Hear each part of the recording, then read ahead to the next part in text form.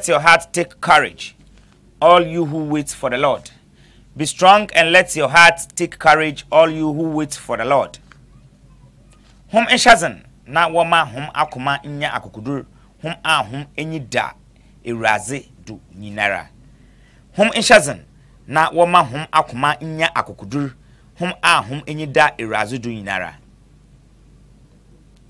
Be strong and let your heart take courage, all you who wait for the Lord. Hum enshazen na wama hum akuma nya akukudur hum a hum enyi da eraze du nyinara. Psalm chapter number 31 verse 24. Enjom dembre David otrawe no til eduasakro nchichim eduenu ana anapei muzirigba edwumezina no oye anapa kanzea ana mezemo no. Be strong and let your heart take courage, all you who wait for the Lord. Psalm chapter number 31 verse 24. Let me take the motivation for this morning. The struggle you are in today is developing the strength you need for tomorrow. The struggle you are in today is developing the strength you need for tomorrow. Oh brother, Oshiwa reframe. Your friend nene akutushia asa reframe sisi ano. Oyaza ose seuzama ochina. Ose seuzama debi. Tembrem fanfun peyifo kan wasn't there. So was yo aze wabra eya bofraba. Oyene wurubu ukwenim na oma ukwenim ayeden. Wayedzen. Warishawudzen. Into the struggle you are in today is developing the strength you need for tomorrow. That is the motivation for this morning. African wise saying for the morning says, to try and fail is not laziness. Ibeye ne ibeti inche akwadriye. Sticks in a bundle are unbreakable. Praza wa kan abom no. Ubon yeye. Inti na menye ebo kranchirism kwama na peyara. Na ye kasa ye na no gudu na ya hwedwezi ase. Na mse bibi wo ho a omenye na ye nkambom. Na so sticks in a bundle are unbreakable. Praza wa kan abom no ubuma onyeye. Inti medwuma ye fo ye na ye edwuma bom no woma ye hya na so no ye hu de. Sticks in a bundle are unbreakable. Mama akwaba anepay ziba ideas in the morning. Oman Dawur dwumezido na anepay wonsa akan erehwe wo Facebook na ibe za to YouTube na enye bia hwe me the YouTube na ekwa or ideas GH television, ideas GH TV na a subscribe video no na eze adoma na owas one eze wonsa abodo crying dem video bia aboda wa ebe ne bi na etum na ahwe anepay so mama akwaba soronko kra na dem ye no nsam kakra yebo ano wo yen manto yimu another hwan yen mpesua dui na yezeba bro yen constituency mu na yezeba bro ntimasre na ajibur na eteim na ahyane so de moko na makada na mo ba meze nsam kakra mokuchei another mo bo ano mezeba bro nembo merke will be the anapem motivation no missing there. The struggle you are in today is developing the strength you need for tomorrow. In a morning light, and a pack and zia no dem brother biara, ye boy ye do two, yen aquanuno, near a shan when aquanuno, and also be strong and let your heart take courage, all you who wait for the Lord. Na and a pack and say, home in shazan, na homa, home akuma, nya akukudur, home home enyida eraze do. Intina Isaac, on your papa, Abraham now. Wokudru baby. Na Abraham so ko ba afar wanka Isaac de eja yakopon so mfon ba afar na warkwan wokita nsu wokita won kerosene ana wokita wo petrol won fango na wokita won uja wokita ne sekan nice bisa ne jede na meje nsu nini meja oja nuni oja nusunyi na ogwamba nankasa won hine ne ja ohwe nyim boko so na maba on say Razijo Isaac kawa kuma to ye Pentecost from base Erazi betro inti Erazi bayeden obekire hom shazan na woma hom akoma nyakuguduru hom ahom enyi da Erazi do nyara. Next week is the dimensional week or a week bi asabio na yewura bosom foforo mutima yere kan yede na awu biara ewo adwenkyere bi ewo nsusun bi da za oda yezo ka Oman Dawur ho the oda ye yifi Oman Dawur program ne mu no. You are welcome to share your own ideas with us. Number ever phrase to do 0595759910. Na etumna also the wide share the aba. And I pay me count there. News, ideas news in some kakra oho na mabuana Mr. Brown na Mr. Brown men care there abuafa we saw men fi ma Mr. Mjumezi and other Mr. News Mr. Brown and I pay on Ideas Technology Limited. Ideas Technology Limited. Now, Ideas Technology Limited, now, what's it? Man can show there, open there, laptop, no talk, another phone, no talk, another phone accessory, biara no toza. You don't have anywhere to go. This is the best place for you to come. Ideas Technology Limited, ye bia, sabio, you're turn laptops of all brands, you're turn phones of all brands. There's also repair all brands of laptops and all brands of phones. Now, yes, also you're turn computers, no one's accessories, phone, earpieces, biara off on phone and accessories. One of the Ideas Technology is the best place for you. Now, as a crow, you need your young there now. Yempede yankotinye fejuman to yankonti Ideas Technology Limited. Ye baby ayetete mbofra the AWJHS, the WSS, nepede issue phone ye, na epede issue computer ye. You are welcome. Company, a big company, another institution. One computers no asayana, wape ubia obeye at affordable prices damo. Nankasa will come to the office and repair the machine for you. Onanye Ideas Technology Limited, the best place for you to go. What Takrado in the western region. If you come to be precise, if you come if you come bus stop, the Wapra Bank no, Wapra Bank nima. The junction to your right,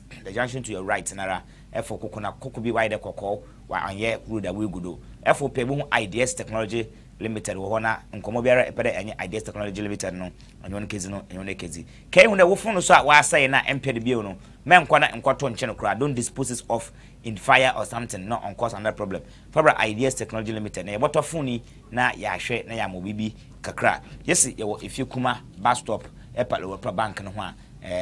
kubi ba. Free one was 0263 255082 0263 255082 0263255082 another 050 072821. I want a wisdom infinite measure in some kakra mabwani measure bro. Only front 8 interior deco. Yana a posipa papa and your I know say sports phone about I don't know other sports phone woman papa or baba not other front 8 in seminar so na other abro. Other for yansha in some kakra and the yabwa ano na yezer bro no Ideas News na erishe we from Kojo Aza nyame beye na dodona we from Kojo Freestyle another chechenyi Ideas in the morning Oman Dawur news na yensake ma inte yinsama o Municipal Chief Executive of ECMA oye aban anamsini a oda efia kwesiminti Municipal Assembly ano onyiminyamfo Kojo Akwa na ndeda the 25th day of June obrezibus monada otodo eduonenum wa afe epim ebien na eduonum 2020 ojina aban nanenim na oche nzamba osum Ghana sika eduasa mpem eduasa enu eduosia enu brings the 65,000 zema yenuanom a sebie won honam akwa ne bi aka ne mu beye eduonum brings ne ozi sika 65,000 na oche ozi tuto nzama ze che ma yenuanom a won ho aka na brofkese mo aka no people with disabilities PWD Menyeroka say na nipa oda wonya dam nzame woye numu 50 nipa eduonu wo efe kwesimitim Municipal Assembly mu na Ideas GATV ikopre mu wono yenye honorable Kojo Akwa oye Municipal Chief Executive onyimnyamfo yi yeni tizim nkombo na abra orkasa wechiri no yetinde aban disika bi atowa oye every quarter watch na wazema people with disabilities chere sabio henwan ma wo enyifra hwana hwanan bi etwa hwana wo ye bubuafo hwana wontum nantew nazen anu na broni friend people with disabilities inteno aban the 65,000 Ghana cedis yereka nka na anka 650 million ana ozebay ECMA efya kwesimitim Municipal Assembly the one che na won fama henwan ma sabi won ho akan na dam bri nimpa wo cheze mo na wo ye eduonu 50 papa na kase mu na asama kan bi onye de nimpa na wo cheze am ho no won fisika ne hye won sem ne mbom wo pade aza nimpa na repe na was aman nti ye kwa ne kwato ifra wo tujuwe bro ebinim se na ope freezer eskwancha ba adaka enzama nkwafo pii wo bisa ni nara woze ni nara ma na ekopo ho no za onyemnyamfo honorable Kojo Akwa opanyimpa oda efia kwesimintim municipal assembly ano na nsama oken no ono nyi me yehwe na embra sesia ene dwumadi a yedi ni se emre tomre no ye discover fra aban mu ye ba ma ye ni anom na edi dem no ye mbese mboko kala kwa ho akoso sike bio erinti ye se ma mfa won sa no enye adwuma assembly ba enje webre bet ye third time ni ye premier sanso a ye de niam a man kofu ni ana pay enkofu 50 ena ya cha niam ama onyema so yese ni na ebo etrim wo ma na trap application e de bre no mo chade potin a omuhia omunya omotimi de abobra aye adwuma omo de bai di san konfo no na de sa to sa na ma ho ni ba 50 no sika da so 65,000 Ghana cedis to scan 650 million any other to ni ma different bebre deep freezer ebi ye de omo de be ye nsanu dwuma obi de ope shovel ope we ebi de o de be ye donut ni ma bebre ba ku wo ma on de crash ni kura obaka je se ohia laptop na all the aye ni dwuma bi eno so ya to laptop e de amano ebi o kura na e school fees ka yidi tiama won di number hu ya ye ni anu na di my friend people with disability for no o mu ya che won niema e de ama won ende dey e futu a de ma won dan work akọ ho ne se yes won na some bia ye ne de nti won wo fi akosimti won bra maka kire mi social welfare for no se wo a work akọ ho mo se sika no social welfare for no ko on chen eni won ko di nkomo na o mu nyina ambra na wo bia aban na de dango Akufo-Addo the president down no all the abase en fambo no mo se da bo won bi esanse ye register won to say all from the register won na niema ohia o mo de adwuma be yi no ye ka se wo edosun nti ye mese ohia baba bom nti no kakra na ho na se pese distance ni adwuma nti no ene dey a mo fefe ohia mo abaje ene ma ni na wa ha enti nne no wo ma aje mo de sesia no nko no mo frank afo ni na obi abaje ni de za osi wo efia kwesiminti municipal assembly hwan ankasa hwan fidie mu ho a owo efiekuma afra na ehu mfonyini bin oye honorable Kojo Akwa onyemnyamfo a oda efia kwesiminti municipal assembly ano na ete ne kase wo no o kire de dodo waro so a sabio won ho aka na wo pado na wodinji na krom wo sese scan sabio onye enyiso na orehye won kran de aban wo onhyehyaya oye zima people with disabilities into one erhwem fonyi ya man gudu kanyara ebotum na ahwe na woso ato nsa afro obi na wako social welfare department of ekma odu wona so owo ekma no munkotenza so onyi ekma bibia owo no so onhwe na onko social welfare department kun social welfare department per za wobeye za amanenye de oboboa na wa register na so wonyendam nzaman ibina ozaye kasa ne mara so ekwato honorable John Davis honorable na oye presiding member azema efe kwesiminti municipal assembly na ye nso enwetwe kwa makope so za okan wo nsam no huni ya bo dewu oye Anaje West electoral area no ndo oye commercial as assembly wo ko radio do obo dewu de oye disability fan ho nti awobia sabio edidam no ebotum abana aba access them facility ni bi nti me nkofo Anaje ebin trotroy and what the bed no no odoshie but want to fair ni nya amon at a go nti there about 3 or 4 of them if Anaje will benefit nti o insure nti yes on them when you bia no so won ko bon ade no ban wo fa ke edwuma na wonya enforce ho na wo fa nhwe wo fa nhwe busia nti yes said ade mo fa ke shedem no wo fa ko be bia odo de kesi wo fa yedwuma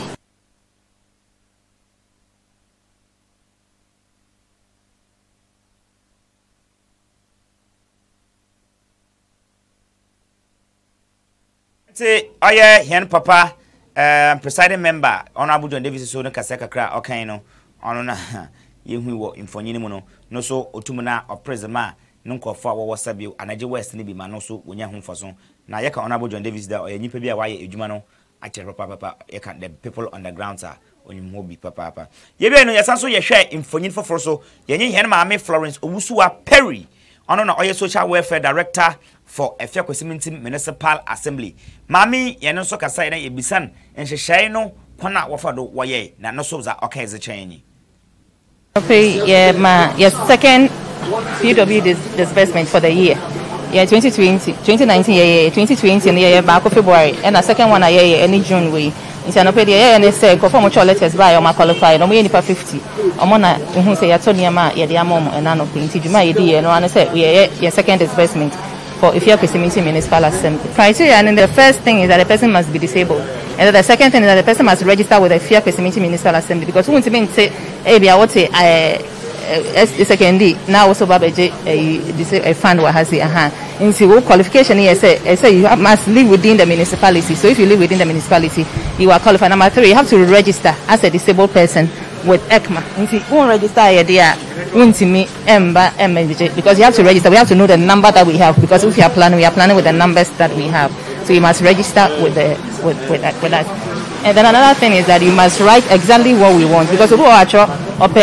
54,000, up 24,000, all the 24,000, all the park year. You to me for 24,000, so you find share until you draw item, because it's your first near this kind of moment. You always see me abroad, but it's here they see a 20 man, send who say a 20 man. Until you draw a dear particular open, because we let and we know who they watch your head and tail of it. But they watch your open fridge and your court store in self fridge and the we are supposed to do it every quarter. Until first quarter about in February, second quarter in June, into third quarter.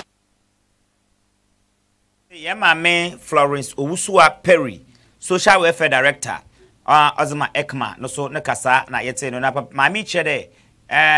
Onye de wanama na wofofa nkrofu na wo ye our ewo municipality ni mo ewo Efia Kwesiminti municipality ni mo no na ebeba na abatro wuzi na register ne hu de eka ade no ho ansana wetum na waye nti nyipa wo che wona azende na wo ye no mu duonu 50 no ara na ideas technology mobile ideas technology ideas GHTV yena technology for the hebomenti izino otum ye order for masana za acham ideas GH television ye bo mbozara na ye pinchen mpenyimfa wonya dam azi ne ho mfoso ne bi na yenyi nzi nkomo yena papa kra yenzi nkomo onye owura Samson mensa na ebe yenyi abrante be ofan ohene ba kobna esien ono ze obey beginem zema yena maame be ofan maame eko esuana oyenara na maame a ofi anaje yenhwe mfonyini so na yembra sesiara. We are hoping to do some before the end of the year. The few forms no the day masaka de o mamani ajipa menyanum ayafuna wona na nkonche na wasasa de no anyafe cause nyame on kada say edidoma na order tran kwanche na sesre de bi wa ma hina adwun wa ma hinyansa cause impa da sene bia adwun na yansa no on odi yana so there adwun na nyame dina na odi use adwun na me aya adun na sa bon wa bon en bo sidama sidana ya fan ko boya hum bra na ya timpuna ko ni na ya baka kasa se ya ka tran kwanche na asese ya ni edi aya me da me ne nji da mata mo kra abibia mutu me ni anu fo da mutu no no obeje wonje no onya me ko no edi da ma na che da asebe ya se ko sa adun na nyansa no ni pada se ni na mezenda sebama mpanyinfa wo hwe ma dwumedi otedam otumi na okodo amdamba mama me wo fene na me equation a owo anagifi obisa diffuser a ozebaton bisa bena ice king kenaze anapezi menuaji osande yene assembly member oye honorable John Davis osanse presiding member wa ha wejina ema za obisa ni nara nensa etumna akan anape no kwasam nye de waye for waye nije Morocco bi na rechi no wetum na wedi dwuman ema waye ahomakanti zamuhu na nepezi makande oye fa papa za waye nimde aye nkayazi bebre na za mepeda mekachire hona sabio kafra wasesriske wo kon ho de oman panyin ena ekma assembly no wo hyehyeye a wobotum na wazabo hon enti se wona shogu yene do dwumeze wedi ne ndi ho a wonyara wo mbombozem na wontwe emben assembly no na hyehyeye biara wo wazema hona watete da man obama wono so bi ama woni se etum na akọ no amaza wonam kwa ho wayen na no etum na abra aze ewo yen mantem ha enti enyanema wonya mfaso wo oye endeda ekma yekodur ekma no nzamba aban orichena ozama yenyanema honhonam akwa no bi aka oye people with disabilities no na yehu infonyini na no yefo na yankwa nsamfoforo mu na yankwahwe yara hen kwana oda wamko nature wazirfa koko villa zibenyinara kwano za waya no onye kwana sebio car ofado kra waya pasa sempre enamdo a ihunde yewu abaja ze ebese obi pa na biuso traffic light street lights a wo ina so onye djuma anafa ama nante oyeye opapa nti yehwe za mfonyini ideas edjumayefo mfonyina otwegu efrizri eye meche koko villa kwantena odaha eze befie kuma osanso tenze kwota krade onyi sekendi na ne kwado na ekwani ehwe mese waya mpemfu bi ezechi ache na aso mese ota na otena sisia sayana oresaiko mese ekwani ayeze ka intumi sheda mfem a oze ahumka oze fem na emmom ohaw na atete na oze bre ahona wotete mantem ha onye nyipa wotwem wo ha nyina ekwani ase ache ekwani wase ya ache ti atutu sempeinfo de wo hwemfo yin meche wo efridi won bomozen na won beye mantem ha fom boy na wo yem boy no oka ho no wo ha nyina oka sekenita krade na na esanso atwe ni ahwe nchen so a street light osisi na no edem otwegwonfo yin de nimu bebre adenden ehwe nwim nti saaze sana sekanye oboso mpa ote osohwe nwim na light zimineke osohwe fom amase obi nam ho a wehuza owo fom ho bia na wetum wafa wo asomdwim na emom light nwim a na ohwe ntino ye totose empefo wozi enim de obeba be ne mbode me ka ekwa no asem no na bibia oba kama ama me chese kenita krade on mantem ho fina Ebo Kranchi Joseph reporting for Ideas GHTV. Oye takrade koko villa roada oda afre echi won be bezroko wamko zroko pay Chinese one no kwanin na why basadam na street light ni sebio street light ni na adan why lot na year wadan hone chira worhwe Sodom and Gomorrah street light ni be half numu be num na wadan wonyi worhwe so nti eba sa toto asre mpanyifo de mpanyifo wo efia kwesiminti municipal assembly worbo ejuma papa na yenye the PRO of Ekma bedi nkombo oye Mr. Alhaji bedi nkombo depending mana ya hwe za no so owo other count nti yebese the news team there one shine so na one phone to 1 year one farmayen and pay oye nsama yeti binyi there oye PWD people with disability na oye efia kwesiminti municipal chief executive honorable Joe Kojo Akwa onye ni mpanyimfo wotum na woche nzamba ubutum wazi nkofi wazi aye ejuma oye osom sika 65,000 Ghana cedis na nyimpa wonya dam sika inomu mfaso woye nyimpa eduonum nyimpa 50 ina wonya dam nomu mfaso binyi enzama wonya bi ye deep freezers ifra wozi juwe bro binezi ye TV binezi ye laptop binezi ye nzamba ahrupi na wocha ya wazama dam yen enwanumi wo ho na yekoto mpanyimfo ahrupi wenye presiding member kasai yenye municipal chief executive na ngasa kasai na yenye social welfare director oye Florence Usu Aperiso yenye ndizi nkombo na enwanuma wonya dam azibi no mfaso nyinara yebi na yeba koko villa road a wasai pasa no do na yezoto wonanyim na yetoto sade mpanyimfo no won share video no na wo mpanyimfo no won hu de funa yerfuna ewo manto yimu na so obibia woye de woye wo ho a wetum na wabeye na waze aboa hinara sense ne hono oye kwana nyipa fado na street light waye basadami obi kafa wo enyumbiri bi na se onyima ahwe so na nyipa bon nyibi so akahye ho na waje na azeze finisem otode bi no kwana wo ninara no do efu nti ebesere mpanyifo na wonhwe na wanyama mosor nsama mobo anu yidin mama atase bi ode oye ideas technology na front aid interior deco na wo so menfe mefa incheka seka na nkan fam kwama Matthias Tufel Damwa, the CEO of Ideas GH Television. Never in Chegasima, Maxwell Tapsoba, Namfa Chegasima, Idea Creation Boys in Abu Nyamiche on you choosing. Namfa Chegasima, Makasama, personal person, Yahambiana, Yabum, a book crunchy, Yahamumpo, your church, Yamakwan, a book crunchy or Dado Crow, aka Ubinukun. And now Yamfa Chegasana Fama, MC Bono, Musora on all the spots, idea information, Maza Babro Nembom. Mamanda de Mnimpayasi. Real G, munya brother ewo Spain ewo Spain abri biara na ehwe hen na ebo hen so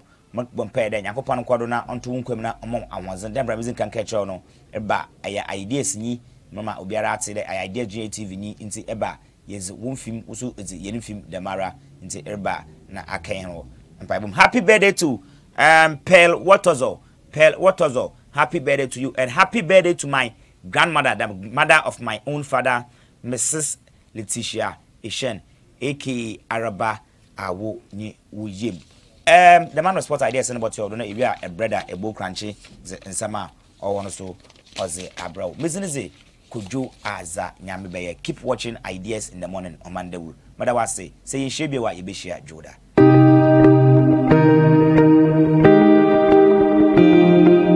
2020 mama ebusafo akwaba and pay from the Ideas GHTV Ideas Sports na and pay we do dem de babon wo Oman Dawur Jumezido izin Patrick Pakwesi Ekins aka MC Bono the man with Sports Ideas and pay nsam no bebre wo ho a ye de bamo enda and pay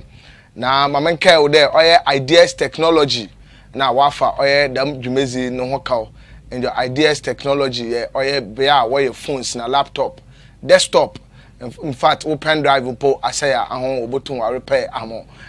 ubibia or your gadget bia or say Ideas Technology obotun wa repair na or the amo nti hwehwe Ideas Technology won echi kwan wo oye efekuma lewapra bank nechi hwara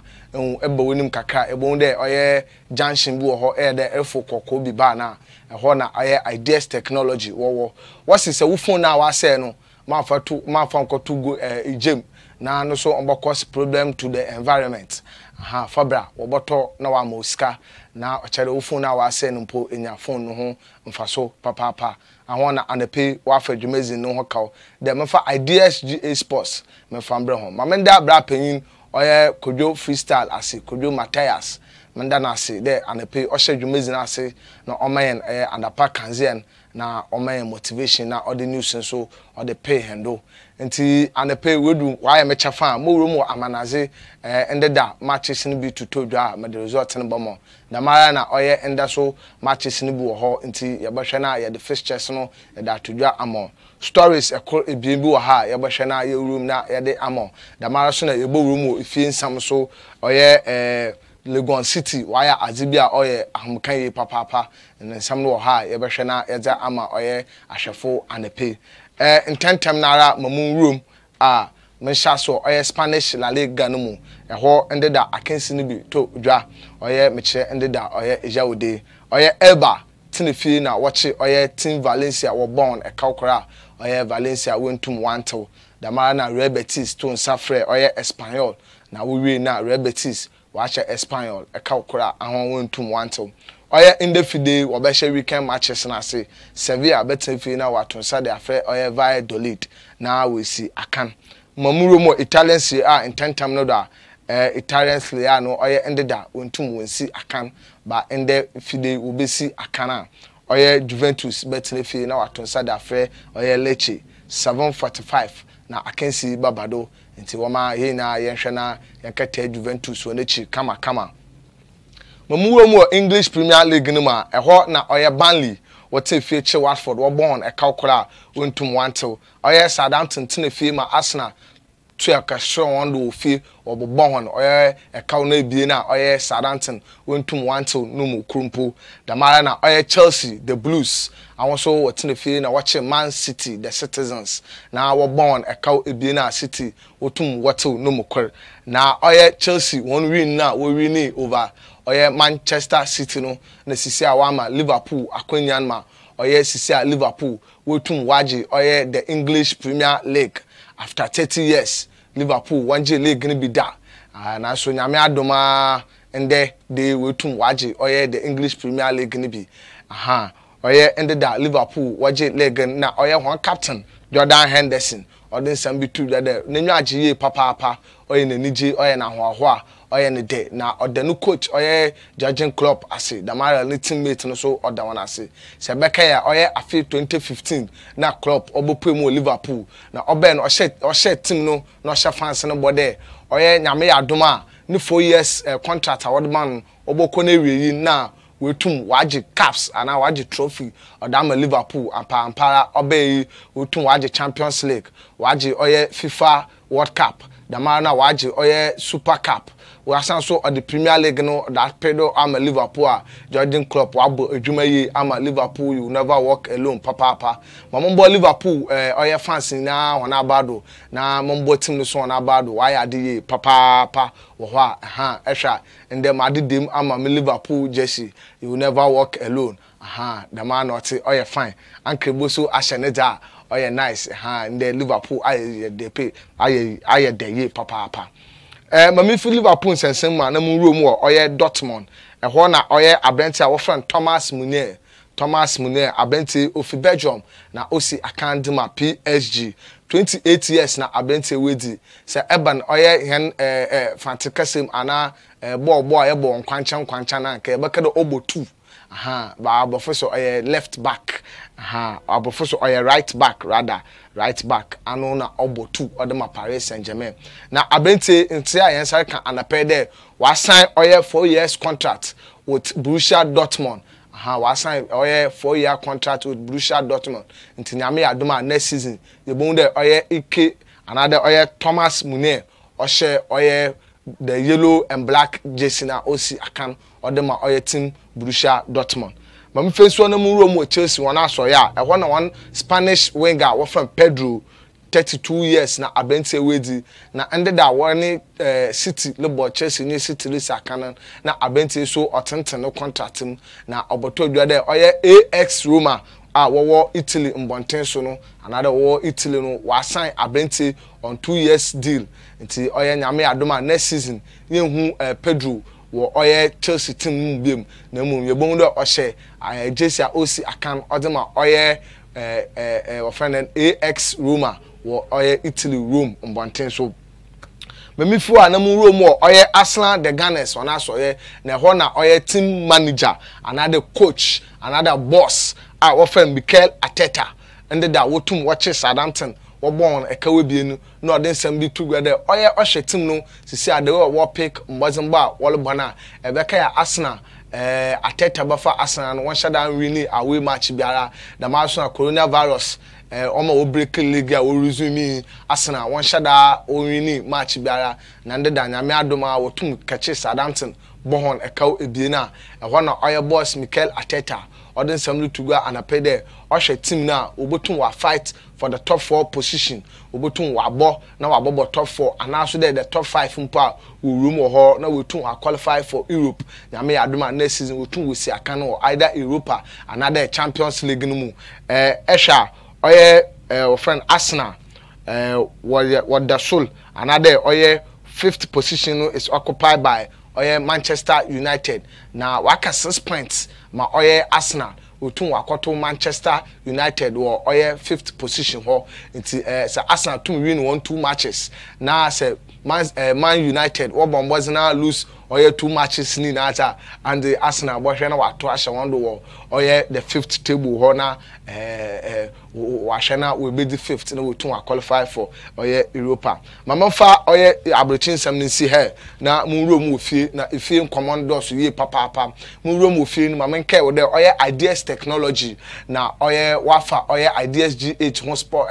ideas GA sports ho ka and pay the mafa ideas GA sports mafa mbra ahwafo ideas technology awon we repair mobile phones we repair laptops desktop we software na hardware nyara into wo phone bi a wase ana laptop a wase biara hwena ko hu ideas technology na won hwena won ye ne ye mo hwehwe won echi akwan wo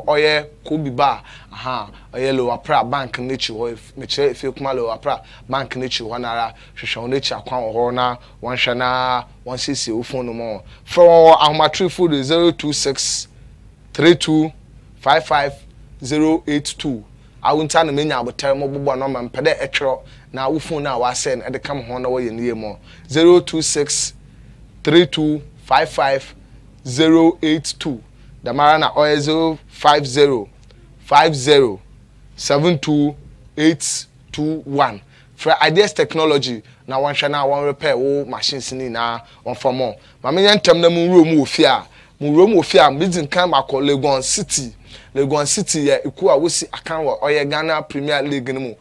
nkofo Premier League wo hyase oye afi won bozimbo no nshada antwe na so ekan sika wo bi papa sika wo na so ye se ehwe Ghana ha coaches a wotu won ka oye pa no oye Legon City na hon coach odin kan ana wotu ni ka oye papa Legon City sika wo uku no mu ye papa na aza wa ye na ne pe a o ma mo kan won asema na mo bon na about doing them. I wonder why the first club in Ghana, the first club in the Premier League, we too test one player now for COVID-19. We too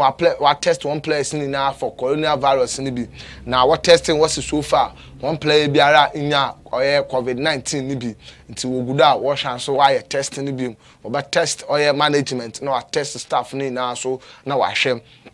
Or cost one $80. Each test biara cost $80 nti onene asama ho na ehwo na oye Legon City wodu together oye abaya ka Ghana ba no so wombra na wombosu other teams no won mfin na wontum na won hwe na won ye test ni bi na dam na league na starter otum wakodo wade odama oye Ghana football mo wa ye fe momuro mo oye former Blasters captain ana osi akandema Juventus wo friend oye Steven Tornado Appear na asem na me catch and pay also anu why ready another our capabilities no our abilities no ginu hudi the what the oye Ghana Blasters dwumezi no dem na obotu we coach Ghana Blasters ma onye wana Loras another onye wana Caps mo why feye papa ebeka ya oye Steven Appear no oye technical coordinator abla na coach Akufo-Addo oye Blasters head coach na oye etwane technical team na oye Steven Appear ka ho also why ready papa the obo coach oye Ghana Blasters empu oye team biara owo Ghana hansa oba obotum oye wafan na wo coach oye team no adam ho ye papa momuro mu oye Kotoko na eho na Kotoko wo pe CEO Kotoko wo pe CEO fofo ma wabada oye Kumase Asante Kotoko boku na eho na oye opinion a wo fe na yaw ampansa ano ni opinion a oye mpemfo peda wo pa no na obe CEO odom oye Kumase Asante Kotoko ukum apem baba oye otumfo boys enjo ate kokoso na number no na opinion na yaw asapon na ode assembly together say what the mandating the man another wash and ana what the oye Kotoko CEO edwuman mana obahwe na wahwe there oye the biggest brand in world football another one of the biggest brand in world football say ban Keta ban Tala Buta hosa players wahwe didi wonu dwuma de wo pitch no do na oye dwumoku a wo dima kotin ye papa no ye oye dwumoku a wo fra hon Adidas wodum dwuma ye papa na ehwo no oye panyin a wo fra na ya ampansa o se anape se otum be CEO odema Kumase Asante Kotoko o be make sure the Adidas aba on board na wotum aba sponsor Kotoko obetum aba share Kotoko jersey na ehwa oye na ya ampansa mbibi a wa be sen kono o de dwumoku a wo fra hon oye Fitcom I want so wear jerseys host na football boot on your bag Ghana Chrome Hammer or sponsor teams on Coco 62 or sponsor teams who are Ghana ha teams on Coco 62 were Ghana ha na ya amponsa no dwuma otum odi na odbo oye Ghana football nti se oleka do botum one Adidas oda ba Kotoko na wa hwe na Kotoko akodo a na odika njo because wa ye bida na ya amponsa na nsama odu tudwa anape na America medamon momuro mu Nigeria alata na murum anape ya eho na team bi a wo friend oye River United oye Ghana goalkeeper wo friend Samuel Akurugu abenti na osi akandema Accra Heart of Folk nti ya kan oye ex Heart of Folk oye goalkeeper na abenti na one oye River United onyo kope mu FIFA wa ma FIFA wa ban oye River United for 3 transfer windows or transfer windows ode enim ebasa orbe oye Rivers United wontum sign player biara abente nisikasam na another nisikasam hwehwe no wankoye na River State wonfone ndin ye na abente oye Samuel Akurugu wan ye ne de nti one oye River State kopem wo FIFA na FIFA for what the ruling abade ampa aza what they adwenchen wan ye ne nti for 3 transfer windows River State for wontum wonsi akan na sisi ameka say oye Akorogu Samuel oni team biara on the goal fama team biara another onsi akan fama team biara nti oye teams awo krom han if you are interested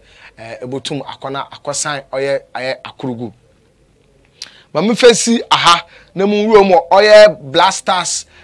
oye striker former Accra Heart of Folk striker osanso oye goal king sebeka afi 2005 obo Heart of Folk moje oye Confederation Cup abente Prince Tego 33 years na abente wedi ano na America na Sam Anepeya ose ano obobo another obese Heart one scouting department mache ahona wohwehwe players wohwehwe mbofama wohwehwe mpemfo a woni ball boni ye wo de bretim Accra Heart of Folk no ose obese hon anepe papa de one madam scouting department no mun yeten one ko grassroots one san unko fom ho na one ko hwehwe oye talented young footballers na one fon room wa Accra Heart of Folk na one teton na one te Accra Heart of Folk system no na culture na ase na ono no obotu ama Accra Heart of Folk oye we too aba back to their glory days sebeka ya abrante Prince Tego na osi akande mama obi Midland na Heart of Folk fo okofan ma obowo mu wona akacha wotetene nkakankra ma obeye the Prince of Goals enjo na ye Ghana League ma abrante Prince Tego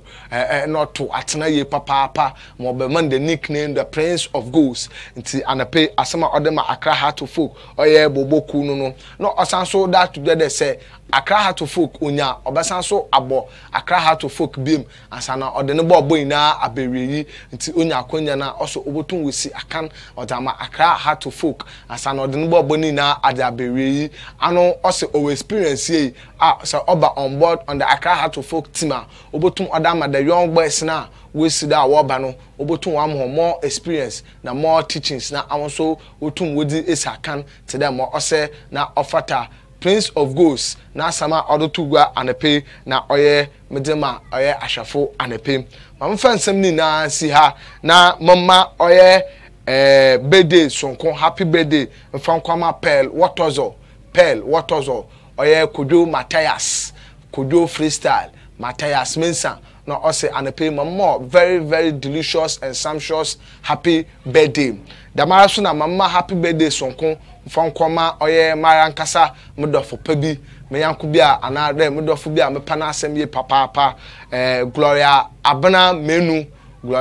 menu ende ya wawoda mesi yankopon nshaw ye papa onton kwandem na omo ahofe na mo sika enjo sika no ba na akem na me ye ya menyu bedi ntu so aye ya famiti dama so na mama aketesi a wo friend Rabiatu oye ness no so mama happy birthday and the pay I'm the June squad wo me papa on che bia na yen CEO Matthias Tifo damwa odin birthday na damara na oye MPM Matthias Mensa no so odin birthday wo June nti awedu birthday wo June bia me say nyame coupon onhie ho nyinara na mama sister Sika woman speedy recovery sister yantam na fofo wundu na tapo na ba cancer nyame ya adoma doda na efi kumase be ma afi wie papa mamufo nsi ha ende akaye fida ma cho de fida de oduwa oye work and happiness nti fa eyi na fo tu kotodwem na fanantil ende fide another weekend ni nara o say only a fool test the depth of a river with both feet only a fool test the depth of a river with both feet okwasa pe no odena ebi nara o ka hwede nsu amukotomi no muda kehu de edona ebi nya de shema chede nsunu ma na erekon mamufo nsi ha na mama kwana egbo kranche odado kra onfa newspaper review no so onfa bro mama Liverpool fans na Liverpool teams ni na another Liverpool players ni na a very big congratulations what you name papa 30 years aya twen de ye be celebrate oil trophy another Premier League no afi de yensaka e de ona see papa wa ma menyaji inde anepe te hu dem shem Liverpool shirt na Liverpool team no na wa ma menyaji e mpo chede wo bibia aliye bia no man pa ba how long and I don't no matter how long it takes no Mary bia fa akukudu for vim determination na bompe na jiji de mbrepem nyankopon ankasa be yi wunsam ni na no me de si ha na makramo a me dina anye Patrick Pakwesi Ekins aka MC Bono ya won nyame adom a etwoda makramo asmema ebusafo na akwaba anape embra IDSJ TV do izina ye kobena ebo kranchi Joseph na ende de bo ka che pensen meche ana apodo na mezebro anape de wie so ama bomozen makramo comment eza abeni na azamo nto na mdam ntino enda mensam no mombo ntintinti bebe motutwado na mezamo na meda kofu bia se oye mebre de pain e programs manager Matthias Mensa mobo na about bebre wodwumezi obomoz no sha ase fefe me bibia ye kama oza amhen masanso ma de ma menua pain ase Pakwesi Ekins aka the man with the sports ideas madana ase bebre senti na why wodwumezi mo aiden why akono papa MC Bono bebia obi anepe mi chos nkokra oye de ubokra te me che na pod yes bro anepe na hono wa bomoz wa afadwumezi nwo front 8 interior deco front 8 interior deco the front 8 wo ye me che 3D epoxy na what's make sure the baby obi epide show the means the main na bomozin na bro na so no be cho no a cheche me bibri okan wa wo ye me che biofuel digester wo flash ya na ahye checho aha ebobo hwe wa ni na afefe wa cheche me huni na wa so is bi da kweden as abawo bra it is front 8 e wa homatri food me che 026 024 ebusa mesa wo da chemga kra 024 90 59 048 024 90 59 048 front 8 interior deco what's a bra na budget titi papa for bowo bra front 8 emeka wona asemi ewo agrek nkrofo meche efa agrek community development center wonu na amche vocational technical school ni che wonu ma wonu front 8 owo ebunwo wonu be bibia was am fe ane pemembo shi na menko yen krata ozikando na mamfo daily graphic meche de obo krata kase no ni mo asem na ne dan sem bebresi sem bebresi meche wo de obo krata ni mu krata no and the NPP yami adoma meche new patriotic party yami adoma ochina ena omanpein Akufo-Addo wo besan weyi de franka tufu zama NPP amanyeku no to ochina ye na wa hwenim anade ye hwe kwan de ye papa wo beyin was na che Ghana man ni ehu de omanpein Akufo-Addo na was na ma NPP de oye franka tufu meche oye afi abaye ba abotwimu daily graphic ni mu aso wa kede meche Supreme Court isi wona asem wodo court we n'enyim de wo pre we new register no wa bem pepepe wa ja atum we rule meche nsem ankofu bi ze be no there was need that to change NDC for one allegations na so was being na we really need na was out to change na wa approve there Ghana card on the ID card for na ye no ono kutina aza obotu mozaye registrations no meche oye onche bia junior orebe junior we meche 30th June ebotu e da new registrations no it's only asem kra daily graphic ozibe the daily guide no so na asem kra kan ye oye the new female vice chancellor for KNUST meche Kwame Nkrumah University of Science Kwame Nkrumah University of Science busa from function kra University of Science and Technology the new female vice chancellor oyi penny besia wetu wa be vice chancellor meche wo KNUST e wo no oya Mrs. ana Professor Rita Akosua-Dixon Professor Rita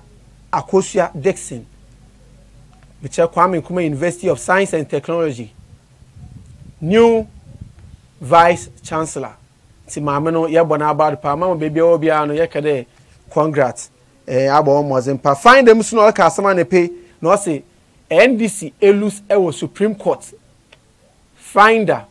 no ka sa ne pay NDC elus ewo Supreme Court dem musical board no oye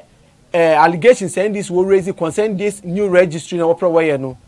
no sansam obebe ya atwa akwa abena ya me adom this anu to etwa ana wesi find an asmo can the pay there meche NDC Supreme Court abo wona asemi na atu egu nti oche de wezi nkuku na find an mu aso no kede nipa 205 nipa 205 and within 24 hours what tested positive for COVID-19 e was antimenim nipa 205 within 24 hours what tested positive for COVID-19 ewa santimenim na areho sam ekra wo mu de nipa 205 wo mu ebasa na wo afim sisia yame onfo woni kransie na on boy na yemfidam ye babonim na in fact baby ototo ponisa na anu no oyezin kakra publisher na ne peso akase na publisher so ka oye omanpain Akufo-Addo china a obeyi no meche oye Frank Atufo zama New Patriotic Party meche MPP amanyeku no so so kakra ozebe anepe onin ensam meche ensam amekeni na pod na mbobodo onyaza meshle ma abomazma chechim akwechi bebre into headlines na mezemo no na meche the Fran 8 interior deco no abomazwa afadwumezi na wokaw nti yanko publish if you publish yanko Supreme News okade NDC YZ ewo asemzibia MDC YZ ewo asemzibia senti ne de wona ensam no wodo kwen no court abomozin aboni na egu so che court ehwe nde de oboka atebe drobe na woka NDC nkugwa wedi ewo dem new register opera wo botu gu no no wa Supreme Court anja antum no no wonsam no kofo wozreba anepe ewo hanam nti dem aso na Supreme News waka na Supreme News no ma na yan nua a otwasene and they say ogina from Russia megwa no yan nua John Dumelo waka so there on one NDC funu on no wanye book mu nkofo on NDC funu on wanye book mu nkofo na wanye form nkofo wanye field staff awon edwuma na wanye book mu achochofo then nkofo there professor lawyer doctor aha on wanye dem nkofo ni bi dem wanye nkofo an wosi ikwam na wanye edwuma intino MPP won hwe kwanda afi meche abato obabado no obohu bebia won ansa obo akofa na bibia akwa amwon na memfo nko dispatch daily dispatch and pay na no so kede earthquake na meche enne nansa osi no meche asase wo so keke na nansa osi won kran no eyi am daily dispatch kede oyekokobo a wozem obibia de onye hu the earthquake botum wesi won kran nimpotem wonum into obibiara enda no hodo na ma oye bia no onhwe na onye won kwan de ma ose bia sente earthquake ade bia oba ye na yentumi nsu ano kwantim pe na ode ye boy say yankopon de bibia no oba ye kama na wa padam azi huhu egu amen the Herald and a penance okade oye NPP New Patriotic Party onche bia no why one primaries the primaries no oche de nipe bebre COVID-19 ehu abon senti de nipa bebre na wono kwano sisia no atochim onam nipa dodo a wentu wenzi embra meche manpain ahye guo no do de yenzi do na yembo ye ho ban enfi covid yare hu na ehwe primacy me so okwe na onam nkunyimzi na enyije nti no nipa bebre afo wonani na wona adwen ankon zama bi do de mbom wotu wo hu bom na ehusi na dawni nti na woyeza no onse de woyeden woye it's also na asmo kende covid-19 no wama nipa bebre wono kwano no hwa bibi kakra owo sisia onam primaries no nimu edawo be ni nti no the chronicle no all can say me there NDC ehu won smoothness level NDC ehu won smoothness level saying there court abo on asemi na atwegu na nimu samri say andaba musical mekano de bokra tani na akasa na nda no woka meche NDC na Supreme Court na EC won asam e wo hanam na mombo nhina msam no nko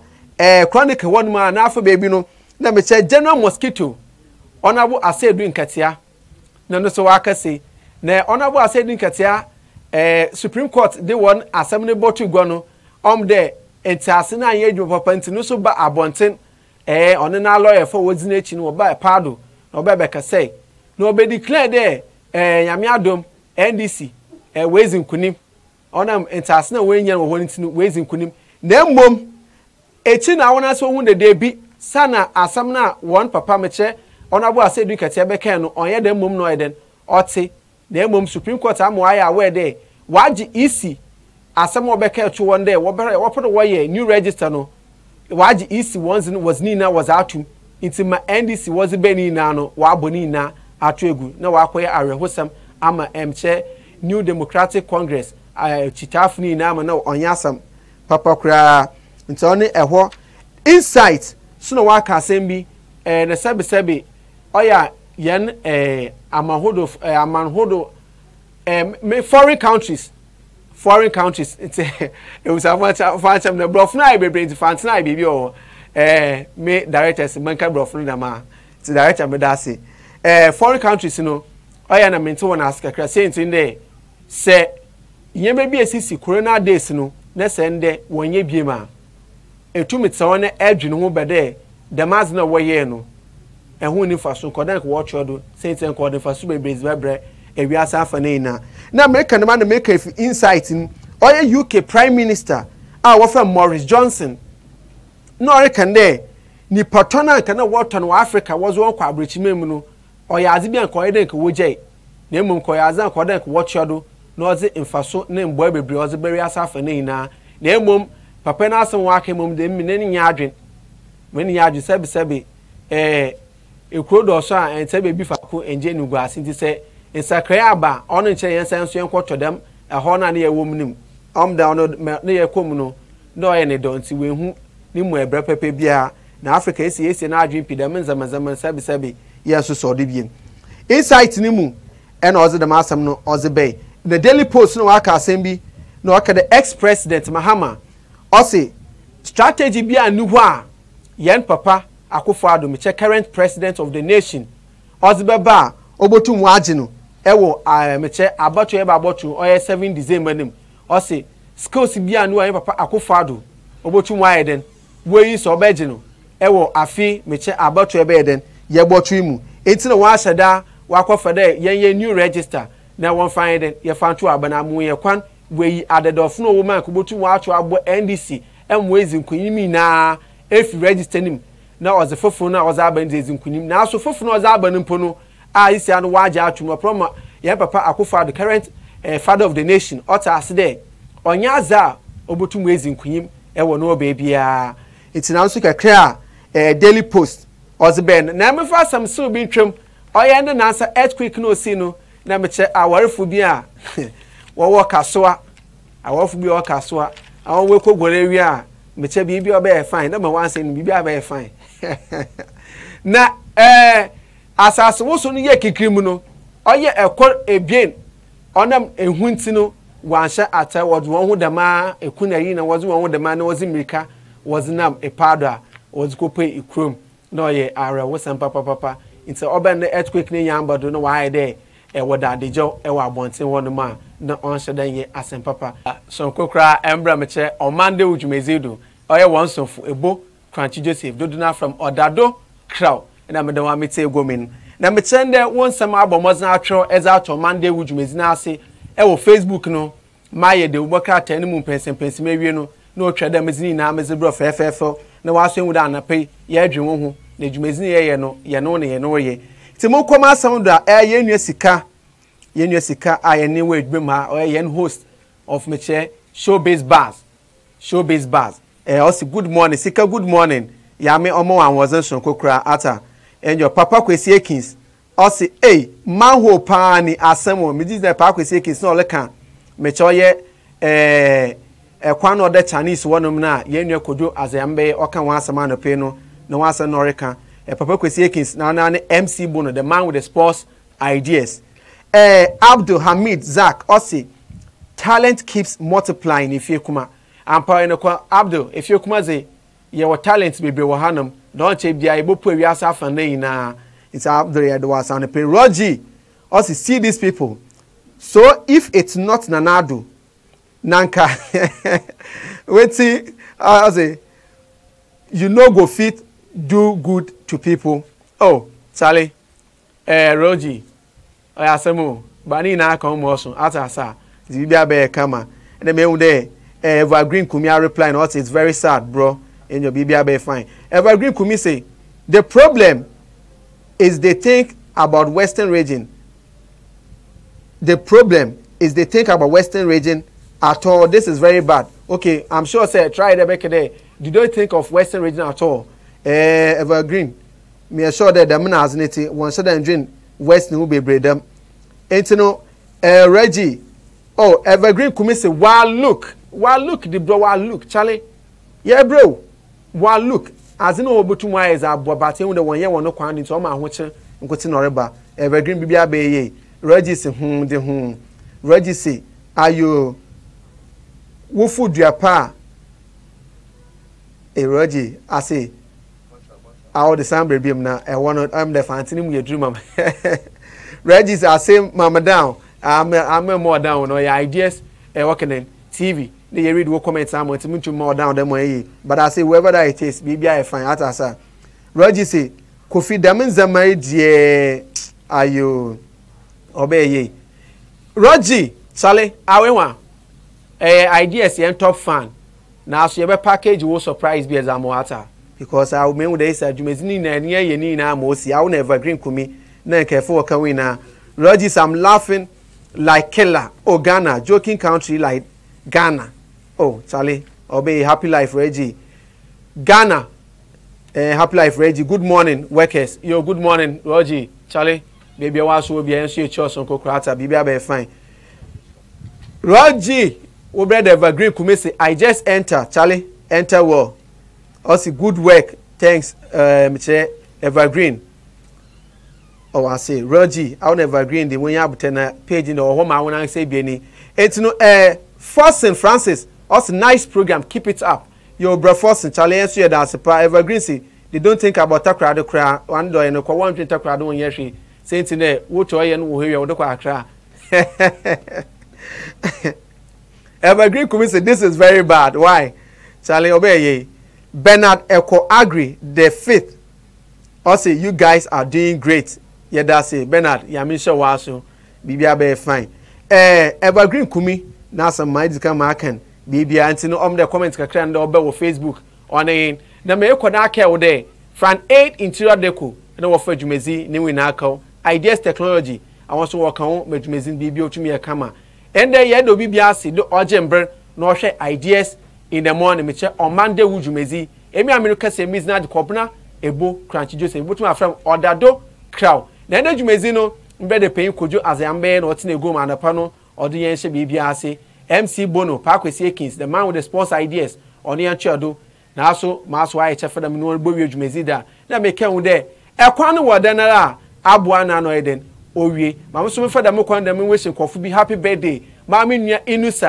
inusa am na obi ase service insamuna na yezi baby obi ameka mu awoda so kopa yame o sho no ye okese CEO of Ideas JTV yame onkodunye okese ye nua sika yami on shores no mo ahwozen so kwa adwude botum abeka nsem ye na etumi ayeden ya ye edwuma menua same ata watakwa ende wa woda so kokra Charlie mimmo nsane mam sisia ai na mfendi birthday ne mo etino me so azana no oye ideas ne mo no Oman Dawur hwe ende eda otwato wo Brazil bosum no mo yeze Oman Dawur yeze bro yami adom ejoda ye be hye bosom fofor ase with ideas in the morning Oman Dawur dwumezi Macron and a Liverpool yezin kunim yezin kunim baby a cap no yaje intina nde hu dem se Liverpool atara no e cap na yaje intina ma no macro bibi